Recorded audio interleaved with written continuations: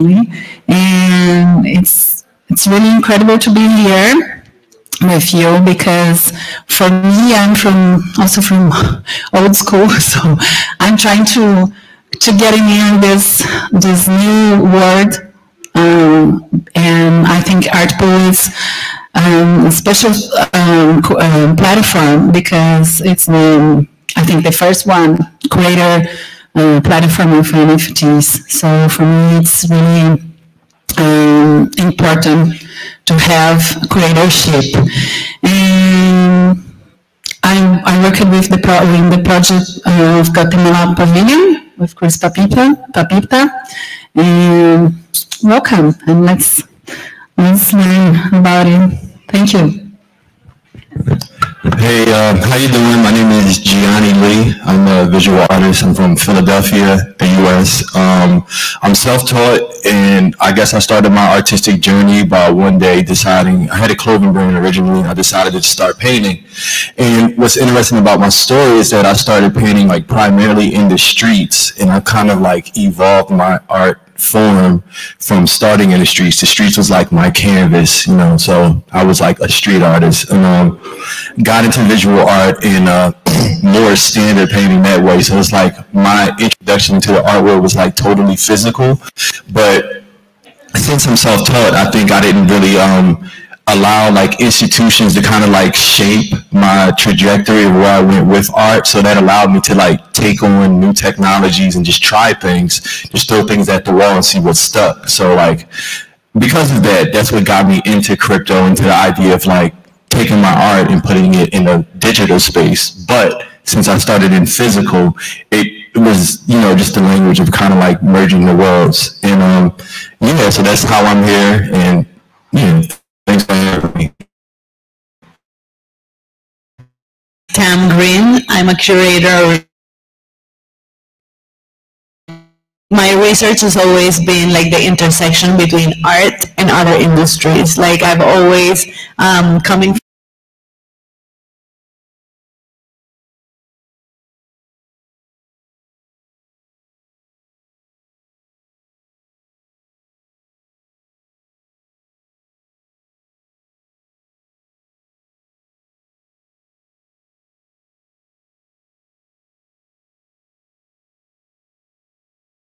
on art and architecture, working with cities, working with neighborhoods, most lately art and retail and art and commerce. And a couple of years ago, I started going really deep into the research of art and technology, art and finance, and that's where I found art and blockchain. And this has been my focus for the last couple of years. Currently, I'm working with an organization, a decentralized organization called Rally.io, where I help all kinds of creative communities in the art world, whether they're museums or galleries or artists, create their own autonomous digital economies, which means NFTs and cryptocurrencies, and to help them have abundance and fundraise for their projects without commoditizing every single piece. And yes, I love working with Artpool and very excited to be here today. So I'm sure you guessed like how did we came up with this beautiful panel, but Francesca and Luca has been on Artpool in the network for quite a while already. Then introduced us to Simone, that's going to be very soon on Artpool. I think it's just because she didn't have time to create a profile. So she will bring Chris on board and introduce us to tell you we have, and we'll show you later on. But we are currently working on a project with Gianni and Tam that's going to be in the metaverse. So these like digital spaces. We'll show you a little aperçu of it, and it's pretty fun. So we'll talk about it later. But just to start that talk, and thank you so much for being here, for your introduction. I'm feeling really grateful to be with you. So you talked a little bit about street arts, museums, different type of spaces, and I want to kickstart this conversation with what would be for you like your ideal space? It can be a space you work with already, and you can please like tell us more about it. But when you do curate, when you do exhibit your works, what's an ideal space for you? How do you work with it? Well, what an interesting question that keeps me up at night usually. An ideal space for me, first and foremost, has to be like true to the times that we are living right now. So, it's not trying to like glorify the past before this pandemic or before COVID or, when there was more support for the arts from the governments. No, like I think it has to reflect the times that we're living, and the times that we are living right now are in the middle of the physical and digital space. Like if we think about our human interactions, 65% of our human interactions happen digitally. So I imagine quite large physical space, hopefully a space that is historical. I mean, it's easy to say that when you're in Venice, but when you're based in Miami, it's not obvious at all to find a space that, can connect people to some sort of history of the city that can ground you into like what the city has been through. So like a historical space where artists can hopefully find inspiration from the space, from the materials around, maybe from discarded objects that have been left there, abandoned there, and where we can discuss like the intersection between art and different industries. So how can art create impact within healthcare, within education, within science, within the economy, or just a space where we can creators, and then hopefully that it has some sort of very strong digital presence so that people from all over the world can learn from this project, learn from the curators and the artists involved, and so that it's able to transcend, and also so that we don't have to think about every single piece as like commoditized or connected to how the rent is going to be paid, but using blockchain in order to create like a 360-degree sort of abundance for the whole project in an organic way. So that's my dream. Wow, this is a great question, but I think I'm not the right person to ask because I'm an artist and I would talk your heads off all day about like my ideal space, because that's what I do. And I know we don't have that time, but my ideal space, I feel like I have to be able, actually my ideal space can't just be a space for me, because I think it has to be a space for the community in order to, I guess, digest what it is that you're giving them, whatever it is. It could be video, it could be textile, it could be a painting, it could just be, a performance or whatever it is. But I think I like spaces that evolve, and I think that's like very important. I think I like spaces that are able to be, not only evolve, but they're not the same thing. Like they might be one thing during the day, a different thing during the night. And I think spaces have to be, very involving, and they have to be, in a way, they have to allow people to come and be able to learn, and I think that's important. So even if I think of like a space for my art, if I was to design my own space, it would be a space where you could display the work. It would be a space where people can come and actually learn. And I think that's just like very important, because for a lot of different reasons, even in business, you want a space where people are able to come for different reasons over and over again. So I think like my space would pretty much be all over the place, but I don't think that that's a bad thing, but I really think that, we don't take advantage of the spaces that we have. Like there's like thousands of buildings in New York where I live currently where the space is unused. The skyscrapers, the financial district, it's like those spaces could be used for artists at a discounted rate until they find, I guess, the person that wants to come in and actually like own that space or rent it out. So that's one thing that's important to me. It's like not only like the ideal space, but the fact that there's space that already exists and it's not being utilized for anything, not restaurants, not for artists, for residencies or anything like that. So yeah, if that makes sense. Yeah, good question, because I'm an architect, and so but for me, I think the ideal space for art is not ideal space, you know, it's just the what art causes in the visitor. For example, here in the Biennale or in some gallery or museum, I was always connected with the impact or with what the art causes in the individual causes. So for me, seems to be strange because I'm an architect, so I should maybe realize that it's different for me. But when, for example, I am on an art fair or a museum or a gallery or an exhibition that I'm creating or organizing, for me the most important is to see what that is causes in the person who was looking at. This is the ideal space for me, the ideal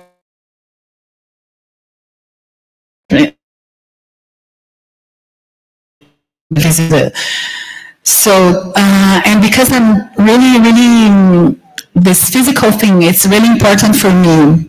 That's why I'm here also today to catch what, how can we work on the digital platform with this feeling that for me it's important. And so, because as he told about the street art, for example, I'm from São Paulo, so there are a lot of street art and good street art, and many times I was like, wow. And see also people in the car like, wow, a cobra or genius, and was like, wow. And that was the ideal space for me, you know. Well, my ideal space, I want to start saying, like, for example, here in Europe, you see art everywhere in public spaces, and at least in I don't know whole Latin America, but at least in Guatemala, people are more into sports or more into music, but not in arts, or at least painting and sculpture. So for me, the ideal space as a classical artist, because I believe that I'm a classical artist, I love the Baroque and the Renaissance style. For me, spaces where all people can see it and can watch it and enjoy it, because it feels good when a collector has your painting in their home, but no one is going to watch it. And for example, as I said, in Guatemala, people are more into other ways of culture, more not in specific in art. And I don't know where, but I listened to a saying that says something like, build more art schools, not because you have to want more or better artists, because you want better human beings. And if you put your art in a public space, in a museum or a building, I don't know, somewhere where people can watch it every day and feel the drama, feel the emotions, this changes. This is a life changer, you know. I don't know. It's part of the art becomes part of their life, and they feel that they own that as well, because it's in a public space. Is where they go to work every day and watch it and enjoy it. So for me, that's the ideal space, a public one. Well, I remember about 10 years ago, Francesca and I were in London.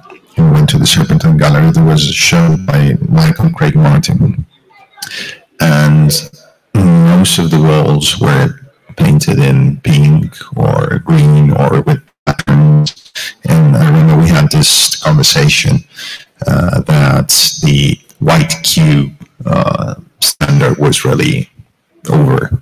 It doesn't do an end after 60 years of service.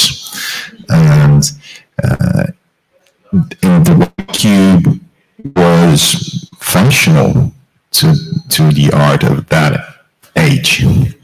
Now, this also mentions your curatorially speaking, what you look for is contextual interaction. So if I have to think of an ideal space, it depends on the artworks, it depends on the context. Take this space where you're exhibiting now, Chris. This is an industrial space in a historical context. So this space in Miami or in Philadelphia would have a different meaning, a different feel. But here in Venice, it's kind of out of the box, if you wish. And of course, this changes along with the urban context, and also the ideal space is different every time depending on the project. And this was probably not the case in the past. So it's very challenging. And my question is, I was wondering, what would be an ideal space for me as a curator in a digital world, in a digital environment? Because how do you get that thickness of context in the digital world? This is something that we're still striving to achieve. We'll get there at some point. That's. I don't think that I have any.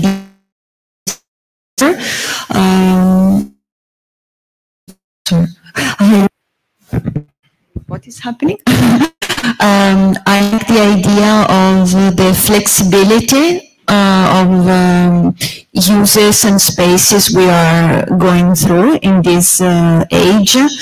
I think it's challenging for an artist and a curator to shift or change the general use that a space has. And I like this possibility. This is something that happened very frequently in Venice during the Biennale, where there are, when there are many spaces that generally for the rest of the year have different purposes, and during the Biennale they change their function. So I like this, as Luca said, the idea of creating a connection between the space and the context, which is very important, in my opinion, and create a dialogue between the space, the history of the space, and the art pieces curators are planning to exhibit there.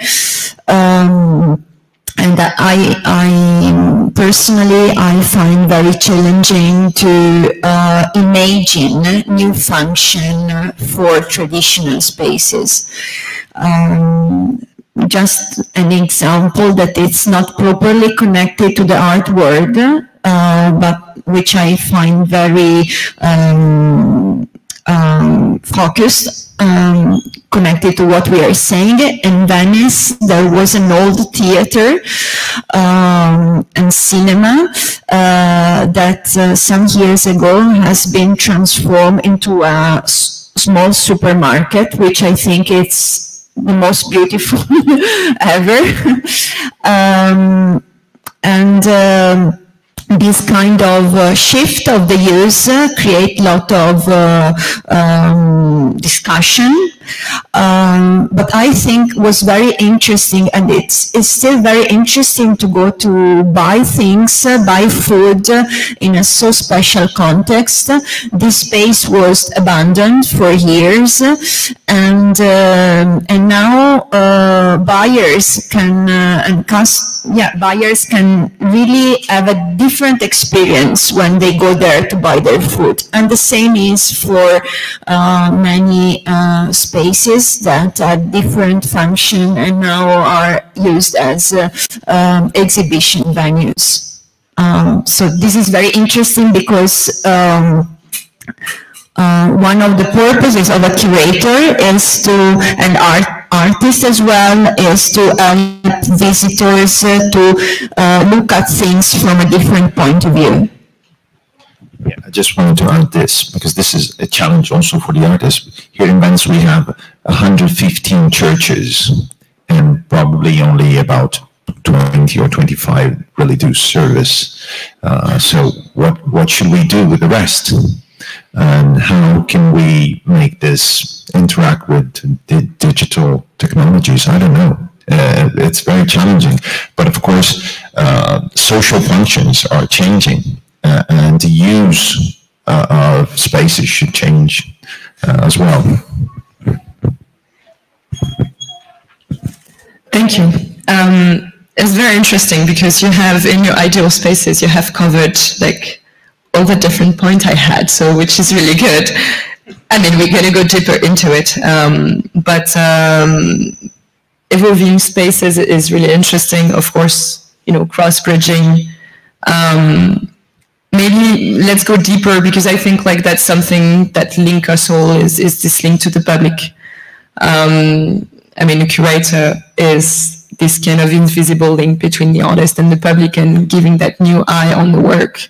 And here, if we could go more into, you know, like concrete examples of how do you mediate, how do you, you know, create that more educational aspect in spaces, because that's a space of discussion, of sharing, of dialogue that you have with the artists first, and you have with the curators, but then with the public, and how, you know, how do you do this kind of travel? Wow, that's such a good question for a curator, and at the same time, I don't think anybody officially asked me this before. But it's true that, you know, the work is about translating between the artists and the hidden messages behind them.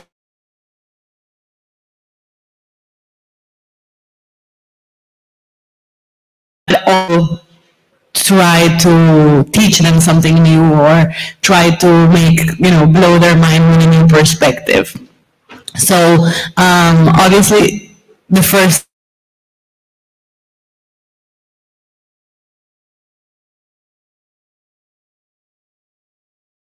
what is the artist trying to say? What is the common thread amongst all of their work?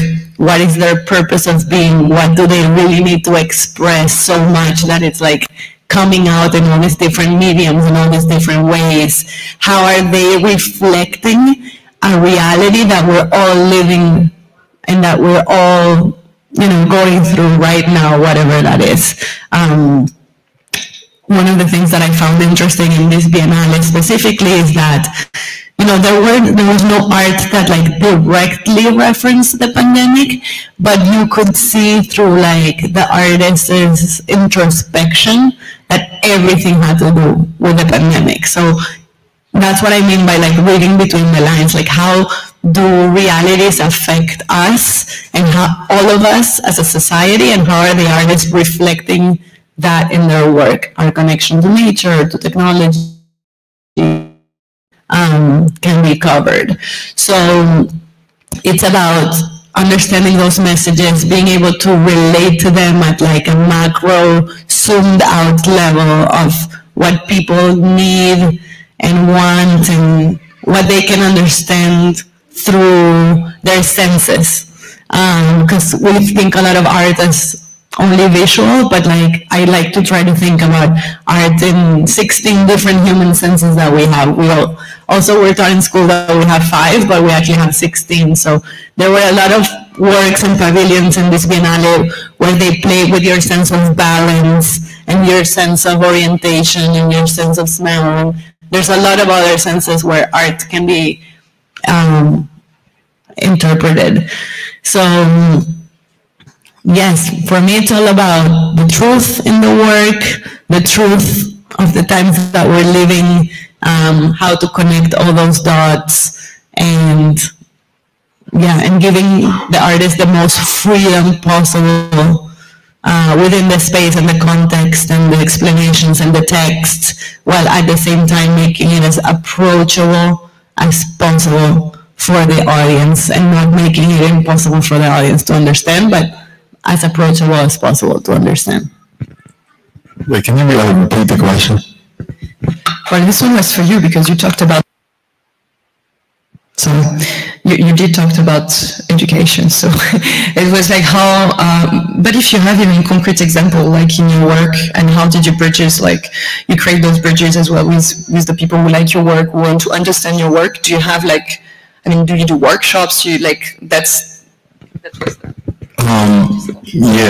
so like I said before about just like creating a space and just trying to, you know, I hate to always have to think of these things from a business model, but I think like my manager kind of like presses it on me so much. You just have to figure out like ways of utilizing and like, you know, getting your money's worth or getting your space worth. Like, you know, if you, and I think I look at that and I kind of like apply that to when I've had shows and when I've done like events and things like that. I always try to figure out, okay, like what happens after someone comes in and views the work? You know, it's like, how can we utilize the space in different ways? So what I do is, you know, we'll have a talk, of course, but then we also try to figure out ways of getting the community involved. And it's like sometimes like the spaces that, you know, I might have partnered with, maybe I did an installation or something like that. And it's like you want foot traffic, and you don't want foot traffic just to make money, but sometimes you want foot traffic to introduce people to the space or just to create the conversation. But, you know, you have to be creative. It's like, how else? So it's like, even with me, it's like, okay, we'll do something in the community. We'll bring kids in. You know, we won't just have a talk. Maybe we'll do something where the kids are painting with me. Maybe we'll have a podcast in the space as well. And then like with the advances in technology, when you think about AR, augmented reality, for people who don't know what AR is, augmented reality even gives you a different way of, you know, utilizing and interpreting the space, because now you have this digital aspect. So it's like, let's play off of the physical space in the digital space because we have AR. Okay, you use your phone and maybe, you know, the painting now, let's animate that physical painting, and you need a QR code to view it, and like, but you actually have to be in a physical space to interact with it digitally, you know? So that just brings layers. So I think it's really just about, you know, just being a little creative and just thinking outside the box of how you can bring more people into this space. And another thing we like to do is like, and I've done this a lot, like I would bring artists that are friends of mine, recording artists, to come in and like actually perform, or maybe perform while I'm doing like a live painting or something like that, because that brings a totally different aspect to it. And then also like, I like to DJ on the side, so it's like, let's have a dance party in another part of the space, you know? So it's interesting because a lot of like my peers, they look at, you know, sometimes they're like scared to do this, and it's just because, once again, it's just from the institutional eye of like what they think art, or what they think communication, or what they think a space should be, because this is what they like learn.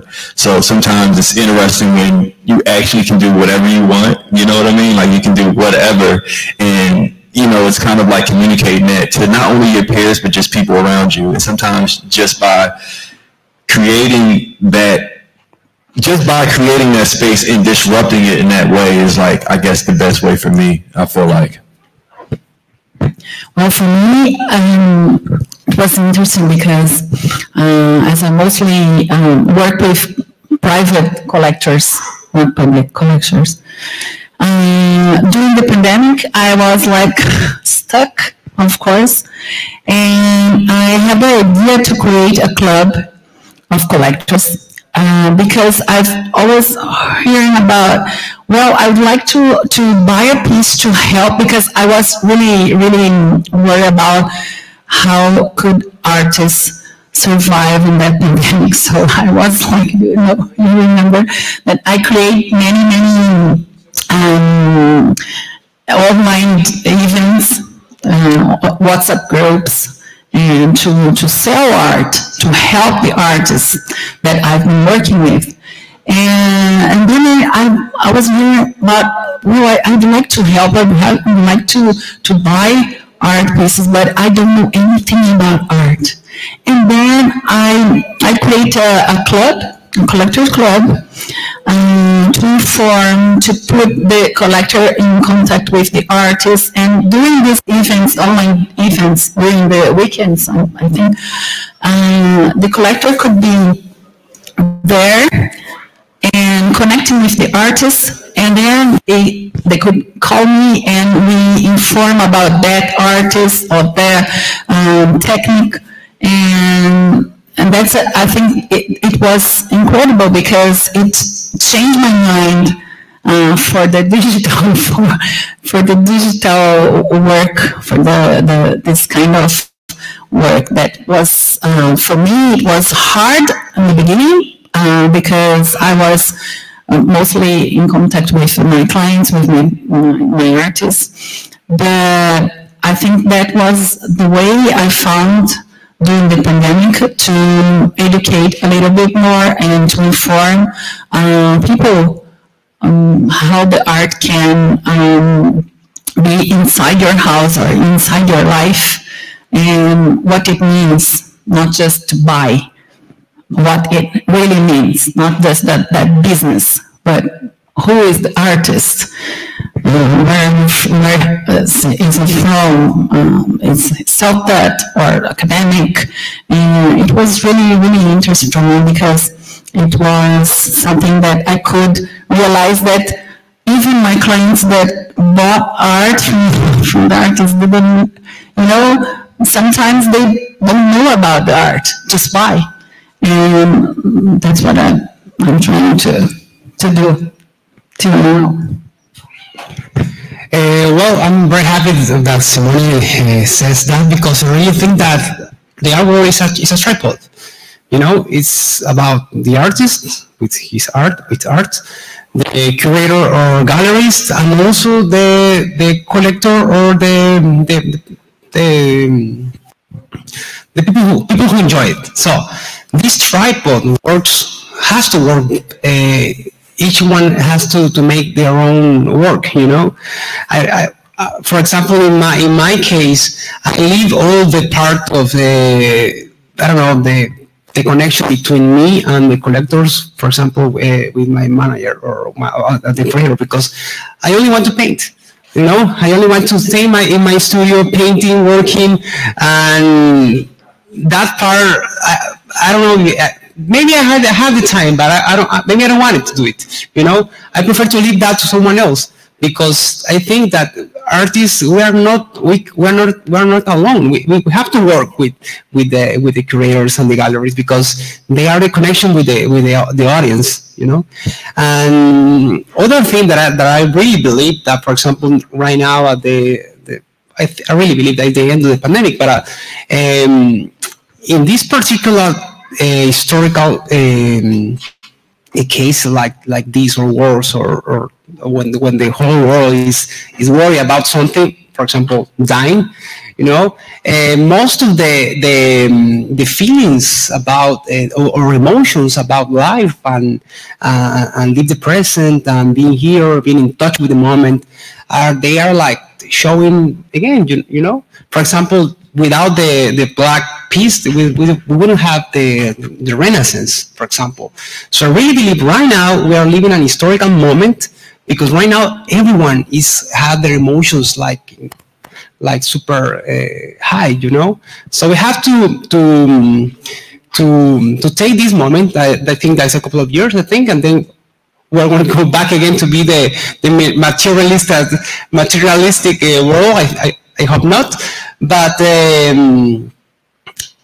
I really believe that we have to work together as a tripod, because for me that's the better way to improve better in the art world, I think.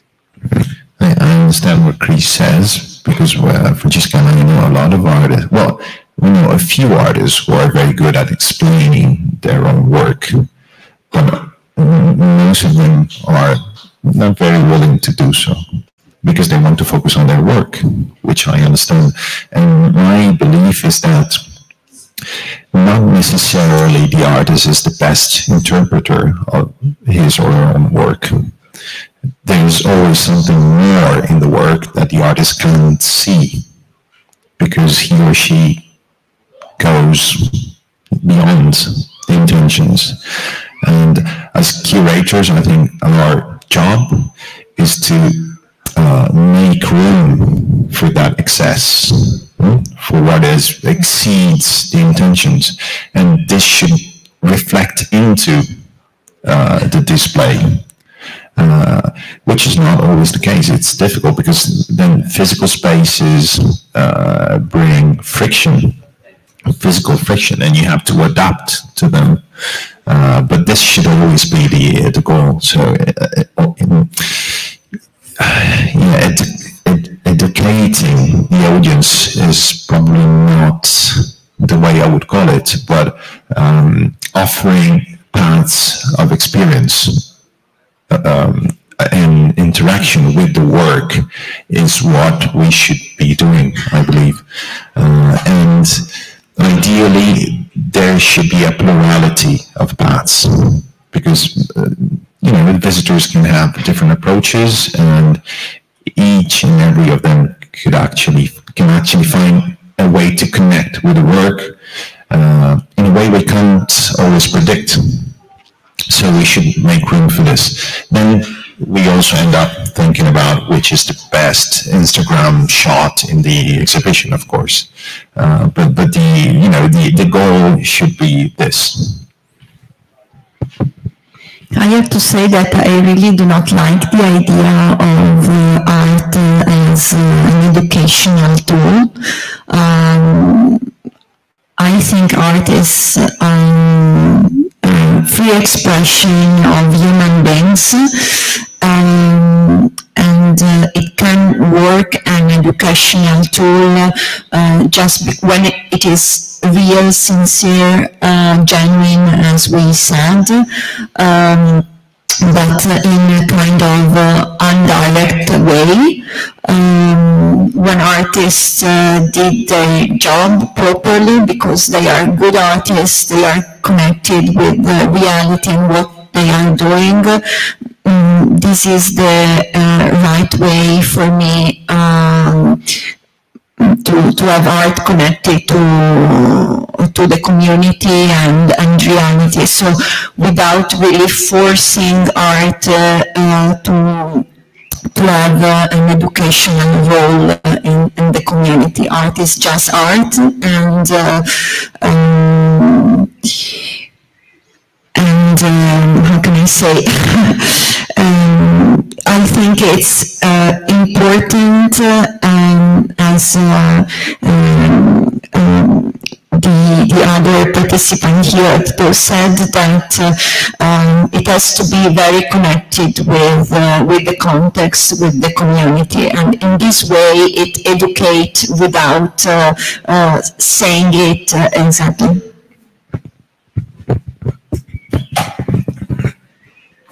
Yeah, it's very interesting what you were mentioning, because you do have like a lot of art education program, but at the end of it, if everything flows correctly, it should be almost not even being tagged like this, in a way. Yeah. Yeah. I'm going to go back on something that Luca was saying. You were asking. So we're going to move to the digital spaces now, and you were talking for the physical one that you have frictions. So maybe in the digital space we don't have frictions anymore, but I'll let Tam and Gianni talk about their experience. But now that's really what we are doing at Art Pool. Our goal is absolutely not to erase physical space. It's extremely important to us that art continues to be living here and everywhere.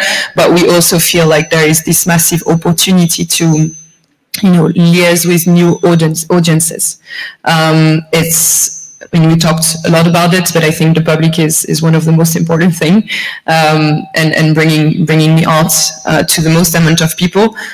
It's personally what I'm one of the good thing I'm seeing, but I would love to have your opinion on, you know, how it is to work in the digital space, you know, your experience like on the project we had in the metaverse as well, and you know, what you want to share with us. And then I'll ask you, like, if you feel like there is opportunities for you, if you know, if you feel like you wouldn't want to go in, or, you know, like anything that comes to your mind, like, because there is many ways, like the metaverse and what we're going to be showing you so is one thing, but you probably have seen we have also on the platform like a exhibition tool that is like a 2D map, so very Web 2, but that still does the job, like it do the job, you know, because you can put the artworks, you can put the content, but how would you see it if you are interested, or if you are not, like why? That's my question. So much to say. So first of all, the first thing I want to like acknowledge is that when people hear about the metaverse, the first reaction that people have is fear. Like it's like this unknown that sounds very apocalyptic of all of us becoming cyborgs, and the truth is that our phones are also already the metaverse, and there's levels to digital life. I think the metaverse is a very broad term that has come to surface in the past year, but really it encompasses everything that has to do with digital life.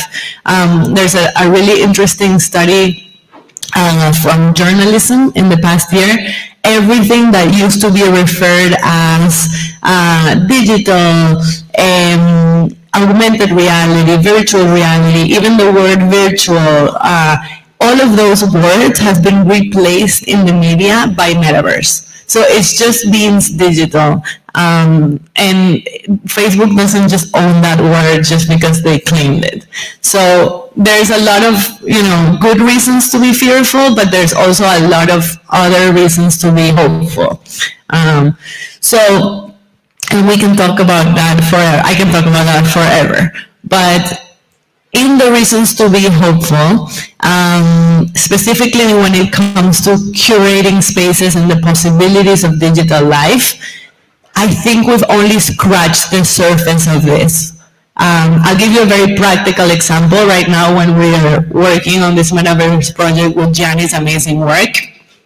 I mean, usually the people who build the metaverse, they're called world builders, and they're designers that have engineering skills.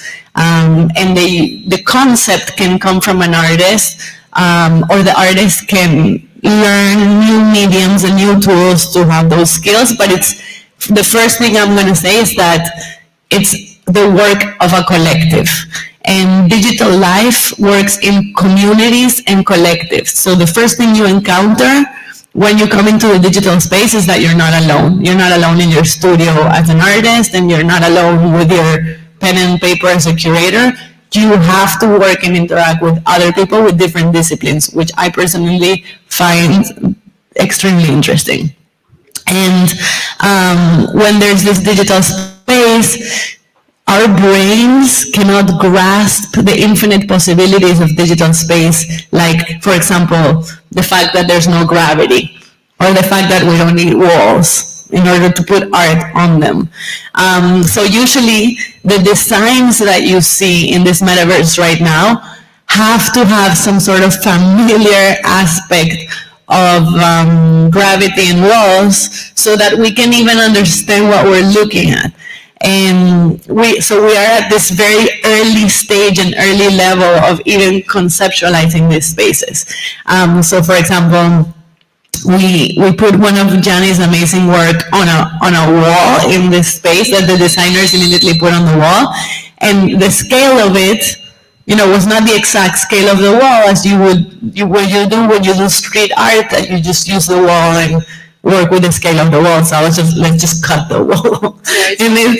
Yeah, I know, but it's like you can cut the wall, you know, you can cut the wall and you can fly. And, you know, Nike just came out with, bought a company called Artifact, that creates avatars and digital assets. And, you know, you can have Nike shoes that can fly, and that have fire, that are lit up on fire. I mean, the possibilities are endless.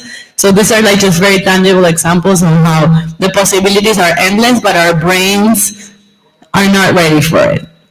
Similar to when, you know, we went from horse carriages to cars, and the first cars had like horses drawn on them because people couldn't understand how this thing was going to move on its own. It's kind of that stage where we're at right now. And there's so much I can say about the metaverse, but I feel like this is a tangible example that people can digest. I guess for me, and well, first and foremost, let me just say that like I'm a video game nerd.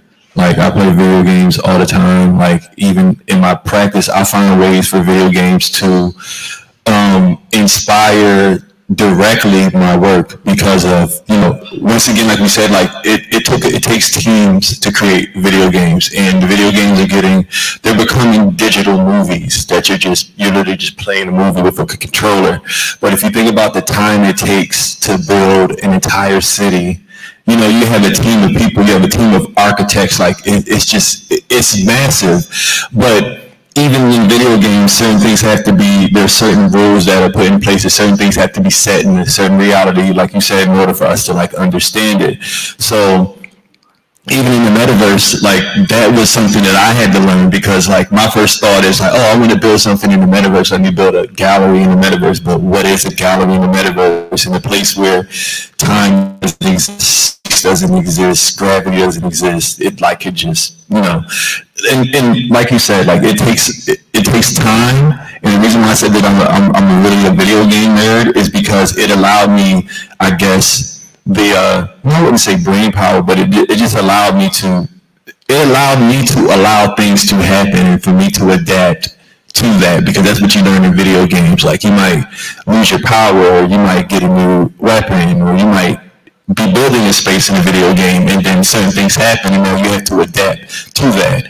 And you're able to, because you know, like that's how it goes. Okay, this code must have been written for this to happen at this moment. But what happens when the code wasn't written for that? When you have to be the one to write the code. It's no different from having a blank canvas, or sometimes the best. I'm sorry. I'm like, my mind is moving as I'm talking. So we said blank canvas, right?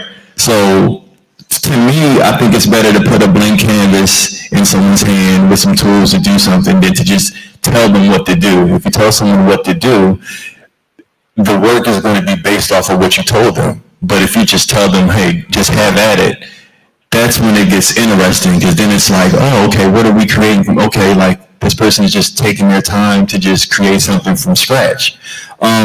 So then when you add this digital element to it, once again, like me being a video game nerd also made me an early adopter. So I'm an early adopter. Like the first iPhone, I was on it, like, you know what I mean? And the reason why we can even use the iPhone as a case study is the fact that when it first came out and I tried to convince my friends to get it, they were like, why would I type? And this is so funny because my manager's the same way. He has yet to really like advance to using a smartphone. He still needs a physical keyboard. And I ask him why.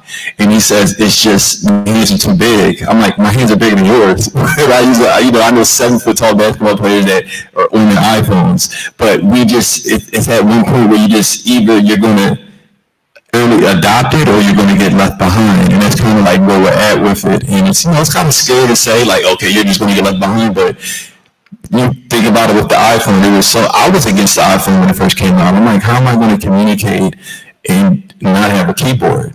And then I just, I would watch the talks. I would watch Steve Jobs and I'm like, why do I want to be on the outside looking in? Why do I want to miss this? I don't want to miss the next thing, and it's just like, I guess I have a fear of missing out, but also it's so many opportunities to rewrite history, and that's what I think the metaverse is. It's like we're actually seeing it happen. And do you want to be the person that didn't invest in the iPhone again? So it's like, yeah, we could talk all day about what the possibilities are, but you have to think about it. Do you want to be left behind? And you actually don't have to. And one thing that's interesting about the metaverse, or just this digital world that we're in now, that we're trying to build, is like it's accessible to anyone, anybody, any shape, size, color, sexual preference. Anyone has the ability to create, to even if you're not an artist, there's still space for you to even just exist or create in the world. For example, one of my good friends, she's a singer-songwriter, and she's really big. She's like super famous, and I was like taking the time to kind of like explain NFTs to her, and you know, it was hard for her to understand. She's a busy woman as well, so it's just like, it was hard for her to wrap her head around it, but I was like telling her, like onboarding her, telling her to download a MetaMask and et cetera, et cetera. And we got to an interesting point where she kind of like just gave up, and she probably just got busy or something like that, but I was trying to explain to her, like, even though you're not a creator, you're not an artist in the sense of like you create something with your hand, it doesn't mean that you can't be a part of the space. You're a singer, you could sell, you know what I mean? It's not even about selling. You can display your music videos, your music, or it would just be cool the fact that you could just be a collector in that space. There are people that have gotten famous from owning, like, you know, a digital ape, and it's just for the fact that they own it. It gave them a platform to then communicate whatever it is that they wanted because they're in on it. You know what I'm saying? So when I think of this, it's so many different ways of accessing and being a part of the story. You just don't have to be a creator. You just don't have to be an architect. You could just be a person that just enjoys conversation and meeting new people. And once again, these spaces force you to, you know, create. I mean, they don't force you to create, they force you to communicate, which I think is like the most important part. And this is how you like can change the world, I believe. And I really think that we're on that threshold right now where like we don't know what's next, but it doesn't matter if we don't know. It's like, don't you want to be a part of that discussion? Yeah, and for sure, I don't want to be out of this. But my first experience with the digital word, I was talking with Aldi in our first virtual meeting.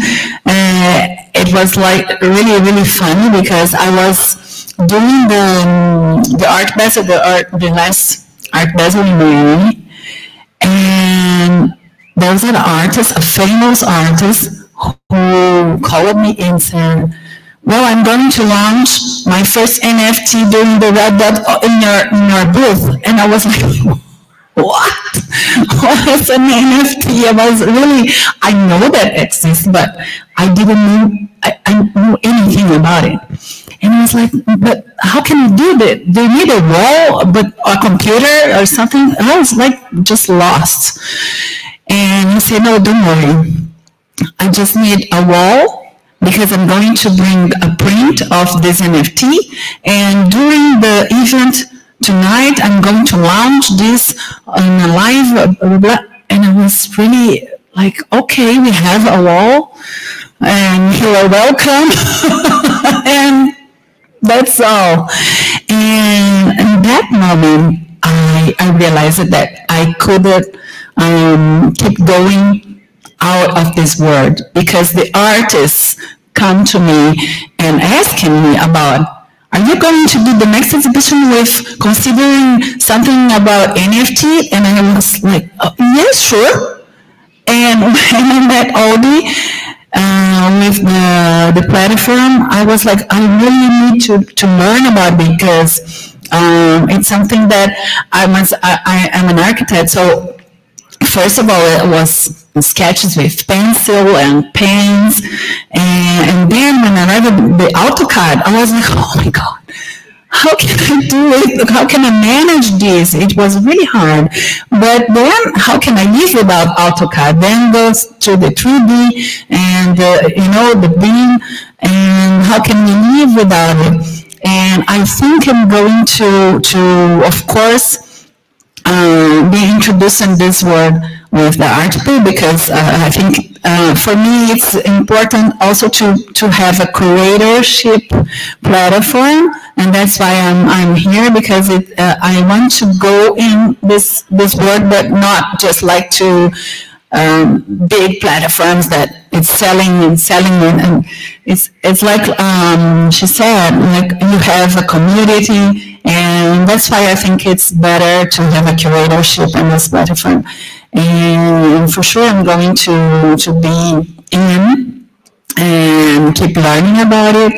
And I think it's a way that, you know, it's already here. So.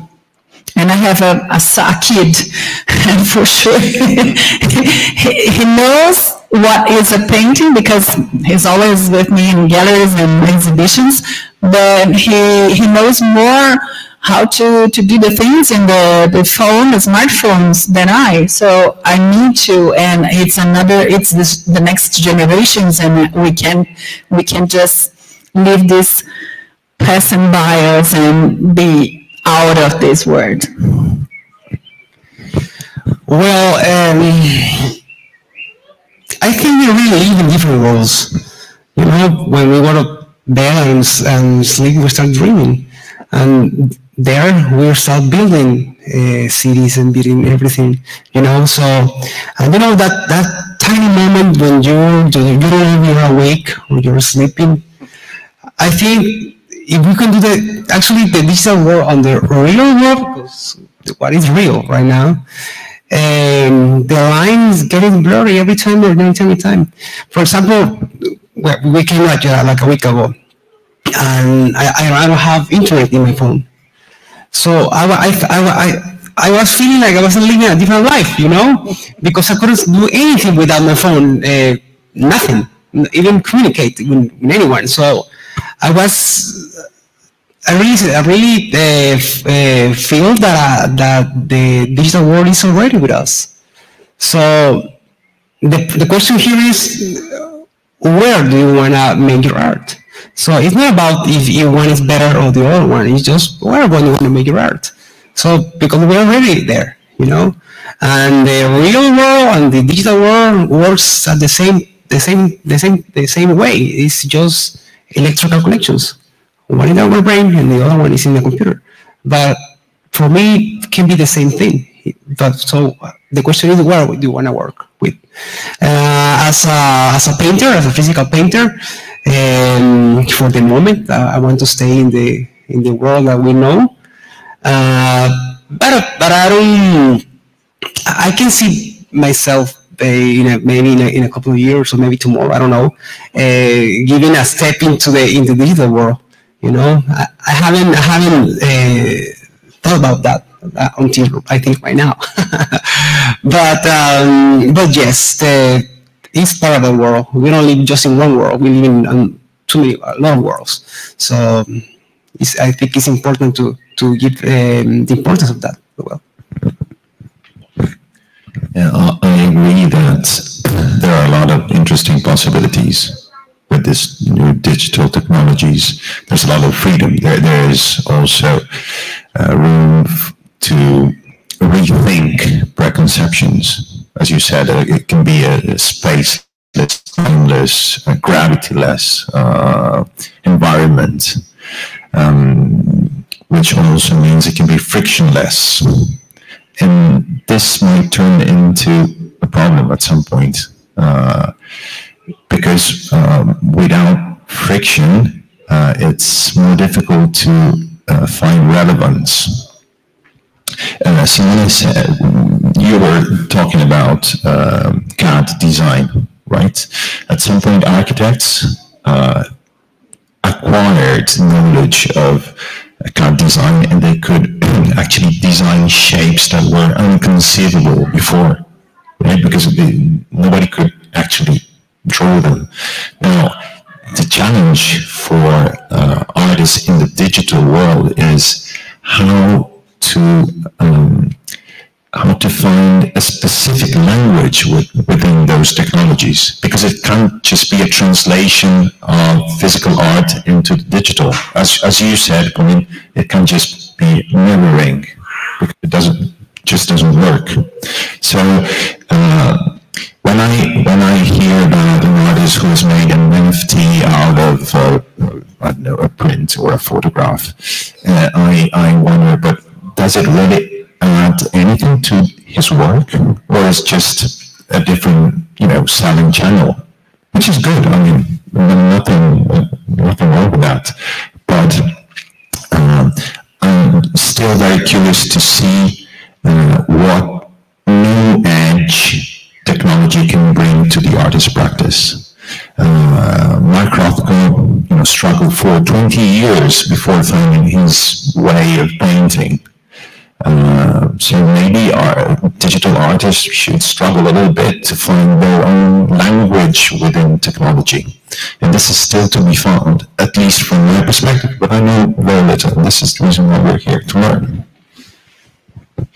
I admit as well that I know very little about the metaverse. I think the pandemic accelerated a lot the connection with the digital world for everybody, not normal user of the digital world. And what happened, in my opinion, especially in the art world, was that many artists and galleries just try to transfer and to mirror, as we said, the real world into the digital. And for me, it was very disappointing and frustrating because the experience I had in the digital world visiting exhibition that just moved from the real world to the digital was not satisfying for me. So I agree that the art world globally has to find really a new language to live in the new world which the metaverse is. So it's not enough just to transform real physical painting or artwork into an digital format, because this transformation, in my opinion, doesn't add anything to the work of the artist, but we need just to find new languages to express ourselves in a new world. Yeah, I believe the medium should make sense on its own sake. Yeah, and just one remark. I believe the 2D map of the digital exhibitions is very, very clever, because it's not a translation. It's it helps. It adds something to the experience of the digital exhibition. I just want to add something. Like AutoCAD, it works like a tool to accelerate your work.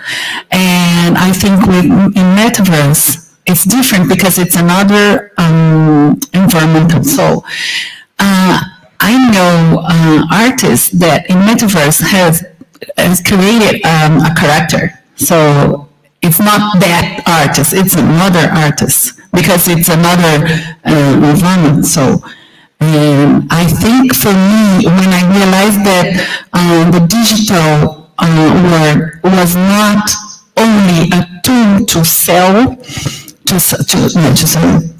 for sale, I could act more about, I can be there because there's more sense for me,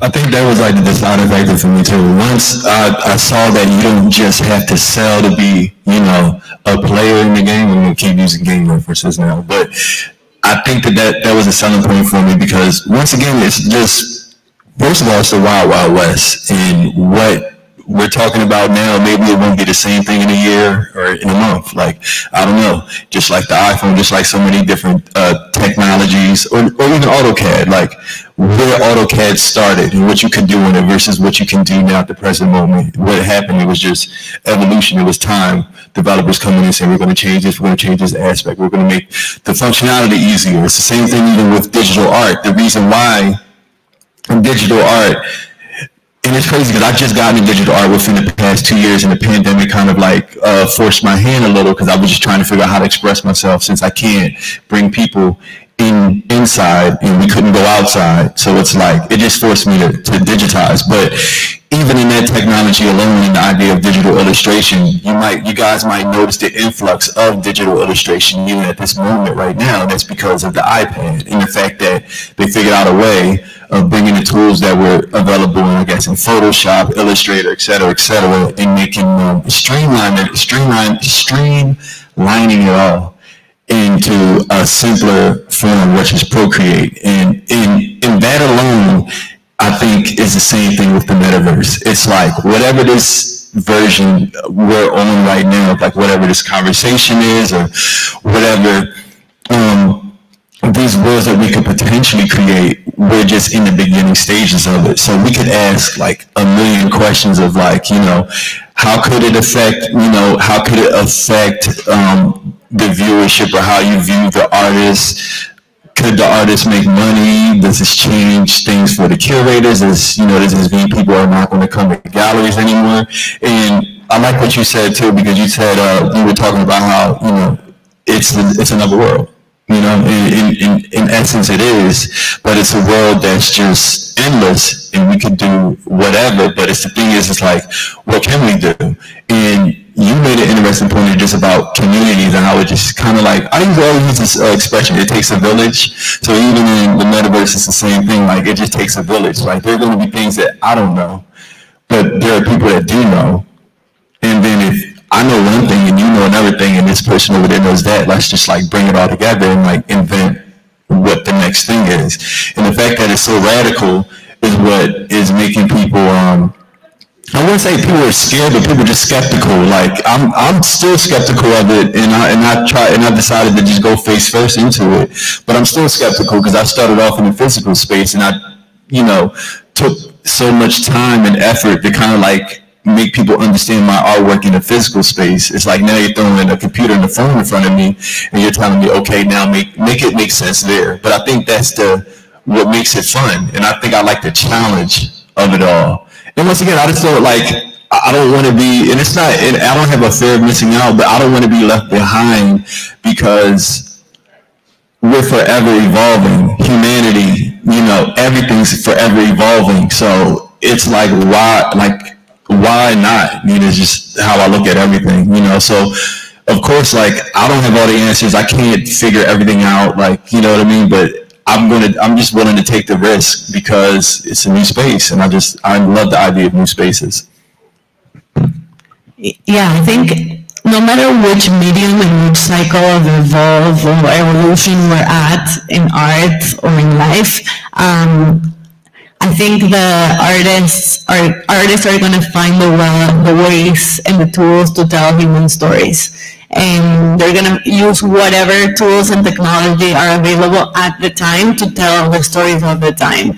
So, for example, there's two really good examples in this Biennale for everyone who wants to like see things in a tangible way that I think are talking about new languages, but that are still very easily understood from an artistic point of view, and also pushing the boundaries of what these tools can create for audiences. So one example is there's the Romanian Pavilion, which is divided in two, and the second part is outside of the Giubilei.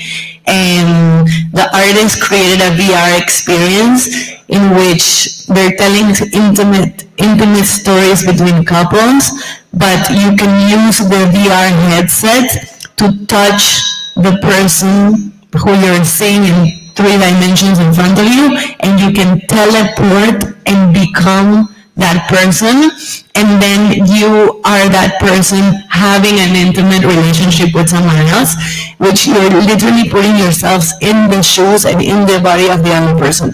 And there is no other artistic medium that I've experienced that can give you the experience of feeling like the other person is feeling and having another interaction.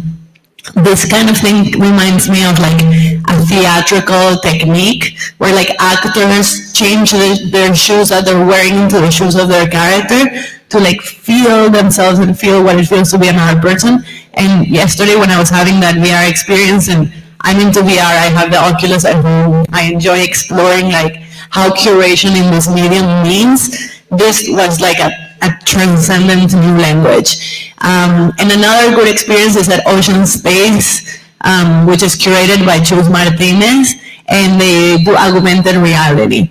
But the whole exhibition is about the ocean and nature, but it's a really, really beautiful juxtaposition of like organic materials and technological materials. So they give you an iPad that you go around the show and you see this beautiful old church with these organic artworks with screens embedded on them, and then you have augmented reality on top of that. And it almost feels like there are spirits there that some people can see, but you can now see that there is like another layer to it, and you're interacting with the space and seeing what it means. Also during this Biennale, I went to a project by Hans Ulrich Obrist. It was a stock project called Unfinished, and there was an artist from Colombia, Lina Miquete, I think is her last name, and she spent a lot of time in the Amazon forest and speaking to indigenous tribes and researching this idea of like different kinds of realities. Because what we think is physical, like Chris, you were talking about that, like what we think is like physical, tangible reality is not multicultural. There are other cultures that think about reality in completely different terms. So they analyzed these new technologies and deconstructed them to their core material, which is literally minerals and electricity. And they decided that she worked with them on creating like a mental map of the metaverse, comparing it to like alternative realities in Amazonian cultures. And there are parallels. They accepted these technologies because they believe that, you know, if our reality can be accepted, then this reality can be accepted as well. And those are, for me, the keys to have not only the art world, but also audiences understanding this world in a much deeper way beyond like marketplaces and blockchain technology, which I believe fully necessary and useful, but from a language, non-market, institutional, artistic perspective, those languages are coming. Thank you. I think we're going to end up here, except if any of you have anything else to say. Chris, you want to say more?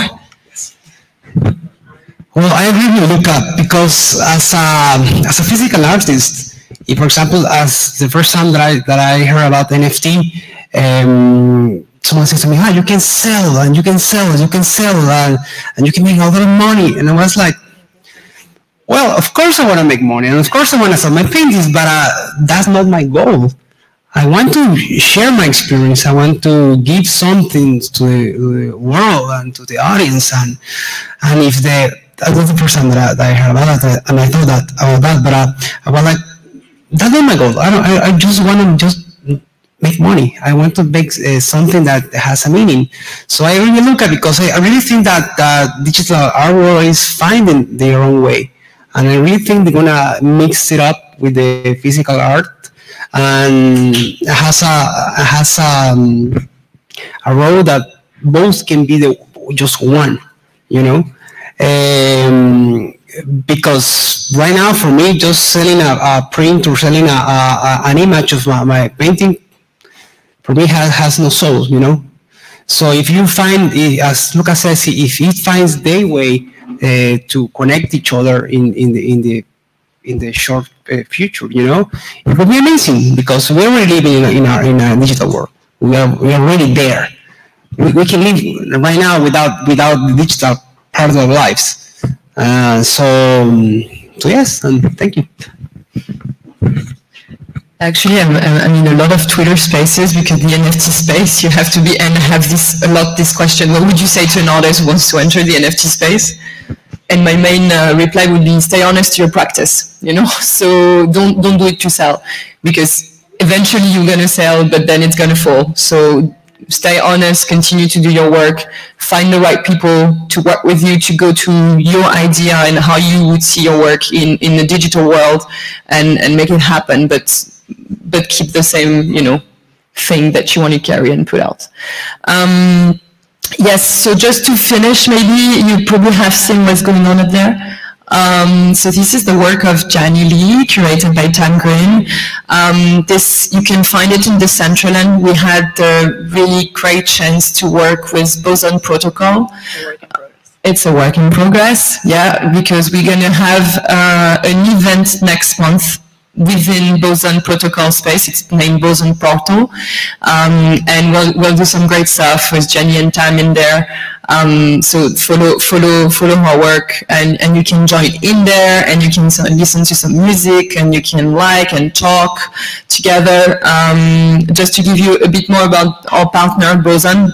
So they are a totally Web3 company, and what they are doing is they are creating that bridge between the physical and the digital. So you are basically buying an NFT that is linked to something physical. With Gianni, you will discover it, but we'll have also physical works. And you can resell your NFT until you redeem it and you get the physical objects. So there is bridges being done. There is a lot of companies building to create those bridges. With us is to finance the art in the real world as well. Like Boson, it's to do that commercial link in a way. Yeah. Follow the space, learn from it, discuss, dialogue, and I hope you enjoyed it. Thank you so much, all of you, for sharing your experience with us, and for all of you who came, and the one online as well. Have a good afternoon. Thank you so much. Thank you.